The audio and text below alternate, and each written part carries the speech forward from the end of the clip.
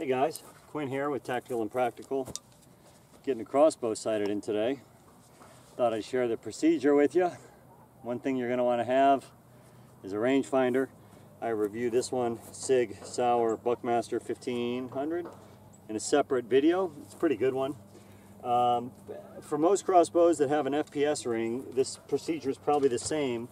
It just matters where you need to zero that crossbow to. This Ravin R10 is zeroed at 50.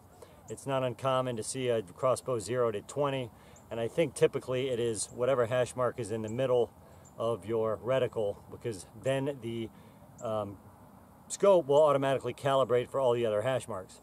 So I need to make one adjustment. We're going to go 2 clicks left on this thing, and I think that's going to put us on bullseye. Typically what I do is I start at 10 yards just to make sure I'm on the bag and I'm not going to lose something, although that still happens. 2 left, we said. And then I take it out to 20, make sure I'm close. When I'm pretty close at 20 or 30, that's when I take it out to 50 for the zero procedure.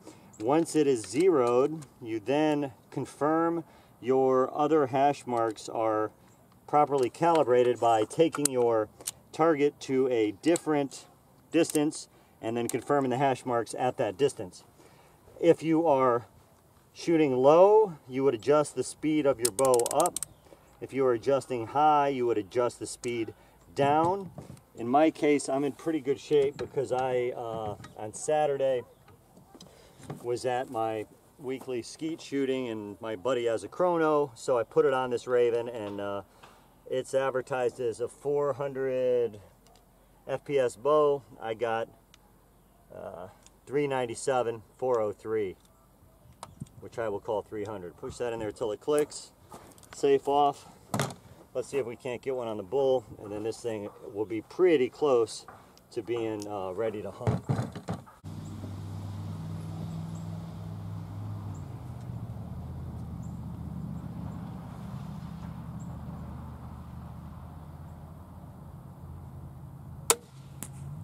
I think that's bullseye right there. Let's go check it out. I mean, let's see that. That is pretty much dead on. I mean, from here, the smallest click over I could make is a half, which would put me right on the other side of that hash mark. So once you're in within the 1/4 inch range, I have to think that that could have been me. All right, going to 40. All right, now that we hit the bull at 50, we're zeroed. We should be calibrated. All we have left to do is confirm our FPS. And this should be good because I chronoed this Saturday, a couple days ago. And with it chronoed, the FPS ring should be just right.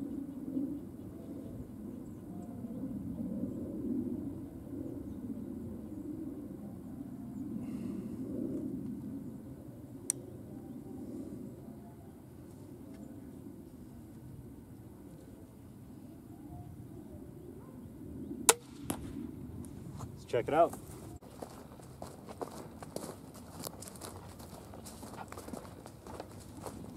That, I think, is about as close as you're going to get to a bullseye right there. So we're at 40. Maybe we'll take it out and do one long range just for kicks. All right, just for giggles, we're going to try a long range. I thought I walked it out.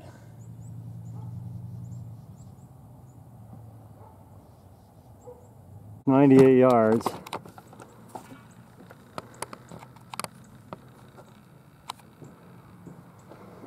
All right, let's see what happens at 98.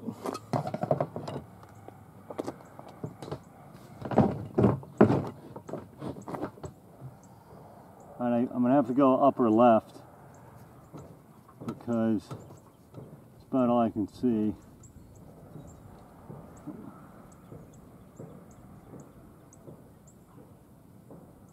I see the H for hurricane. I'll aim for the bottom middle of the H.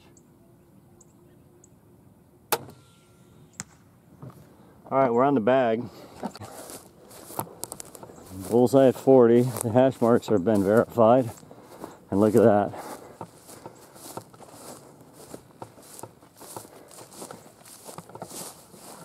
So,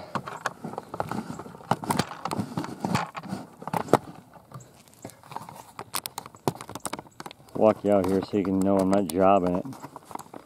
Alright? 100-yard crossbow shot. I was aiming for here, right here at the bottom of that H, and we put it right on the U. So I had my elevation dialed perfectly, which means that reticle is solid. I was about 3 inches right. That's user error. These 100-yard shots are just really for fun anyway, right? I mean, unless it was a coyote or something. Deadly accurate crossbow, all the way right out here to 100. Pretty cool stuff. Appreciate you guys tuning in. Hope this helped you figure out how to zero your crossbow, the procedure you go through. Try to save you a couple of the painful adjustments, but this thing's money right now. It's right as rain, and we're getting ready to go on a trip. We'll tell you how it goes. We'll see you. Bye.